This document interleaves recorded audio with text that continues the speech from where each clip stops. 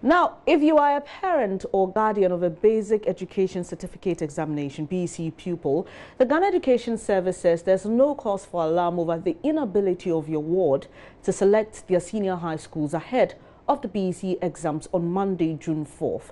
Over the years, the norm has been that BECE candidates get the opportunity to select their schools before they sit exams, but that's not the case this year.